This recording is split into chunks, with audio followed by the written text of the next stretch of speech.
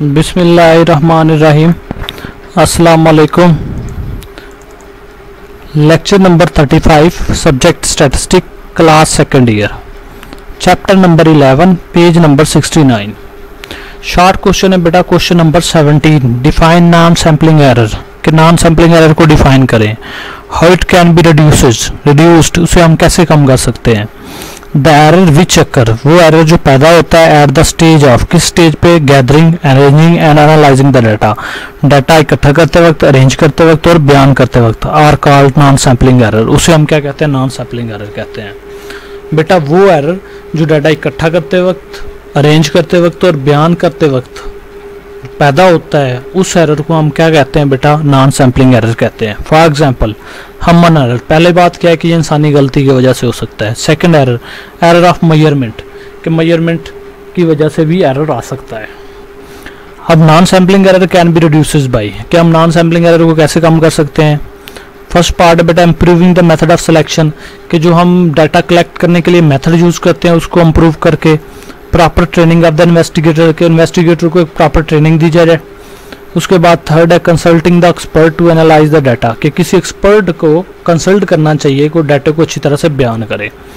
उसके बाद बेटा पेज नंबर 121 पे लॉन्ग क्वेश्चन है, question number 11, random variable has the following probability distribution, कि रैंडम वेरिएबल की हमारे पास फॉलोइंग प्रोबेबिलिटी डिस्ट्रीब्यूशन गिवन है।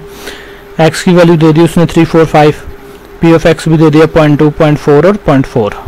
इफ सैंपल ऑफ साइज 3, हमने कितने का सैंपल लिया है, सैंपल साइज लिया है बेटा 3 का लिया, तो सैंपल साइज को हम किससे डिनोट करते हैं, स्मॉल एन से, तो स्मॉल एन क्या हो जाएगा 3।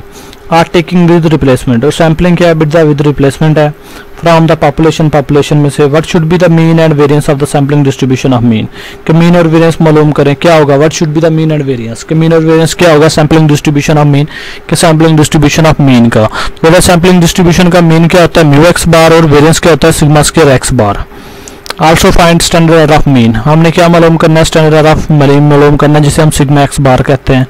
तो बेटा हमें 3 चीजें मालूम करनी है, म्यू एक्स बार, सिग्मा स्क्वायर एक्स बार और स्टैंडर्ड ऑफ मीन, जिसे हम सिग्मा एक्स बार कहते हैं। तो बेटा प्रोबेबिलिटी हमारे पास गिवन है, एक्स की वैल्यू 3, 4, 5 और पी ऑफ एक्स भी गिवन है 0.2, 0.4 और 0.4। तो बेटा सबसे पहले पॉपुलेशन का मीन मालूम करेंगे। पॉपुलेशन का मीन क्या होता है, summation x P of x की इक्वल होता है। तो बेटा एक्स की वैल्यू गिवन है 3, 4, 5, पी ऑफ एक्स भी गिवन है 0.2, 0.4 और 0.4। टेबल बनाएंगे एक्स पी ऑफ एक्स का, इसका मतलब है कि एक्स की तमाम वैल्यूज को मल्टीप्लाई करवाना है पी ऑफ एक्स की तमाम वैल्यूज के साथ। 3 मल्टीप्लाइड बाय 0.2 तो 0.6 आ जाएगा, 4 मल्टीप्लाइड बाय 0.4 तो 1.6 आ जाएगा, 5 मल्टीप्लाइड बाय 0.4 तो 2 आ गया। हमें क्या चाहिए, summation x P of x चाहिए। तो बेटा एक्स की तमाम वैल्यूज को प्लस कर लेंगे, 0.6 प्लस 1.6 प्लस 2, तो summation x P of x किसके इक्वल आ जाएगा, 4 के इक्वल आ जाएगा। तो summation x P of x की जगह पे उसकी वैल्यू पुट करवा देंगे 4.2, तो ये हमारे पास पॉपुलेशन का मीन निकल आएगा 4.2 के इक्वल। अब हमें पॉपुलेशन का वेरिएंस चाहिए, वेरिएंस किसके इक्वल होता है बेटा, sigma square summation x square P of x minus summation x P of x whole का स्क्वायर। तो इसके लिए summation x P of x ये तो हम ऑलरेडी मालूम कर चुके हैं। हमें क्या चाहिए, x square P of x का सम चाहिए। तो बेटा टेबल बनाएंगे x square P of x, कि एक्स की तमाम वैल्यूज को दोबारा मल्टीप्लाई करवा देंगे एक्स पी ऑफ एक्स के साथ, तो x square P of x हमें मालूम हो जाएगा।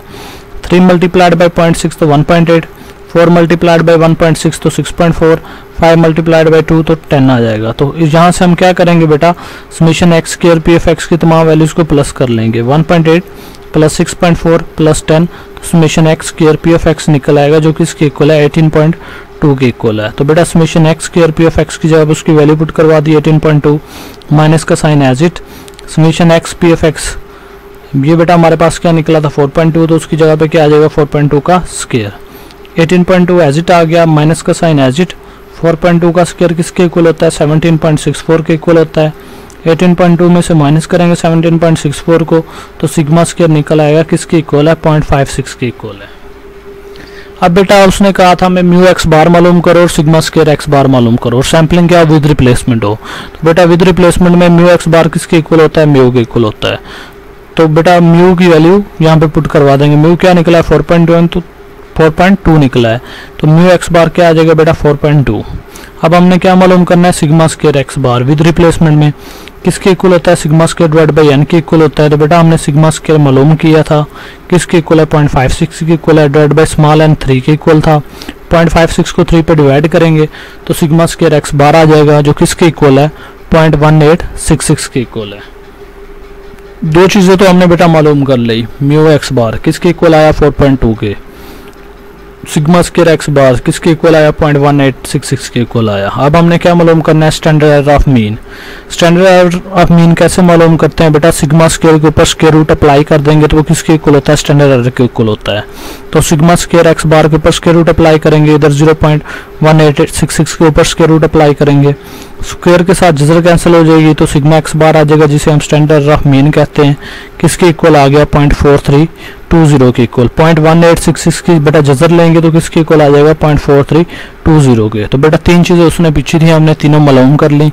म्यू एक्स बार किसके इक्वल आ गया 4.2 के, सिग्मा स्क्वायर एक्स बार 0.1866 के, और सिग्मा एक्स बार किसके इक्वल आ गया 0.4320 के इक्वल। ओके बेटा, अल्लाह हाफिज़।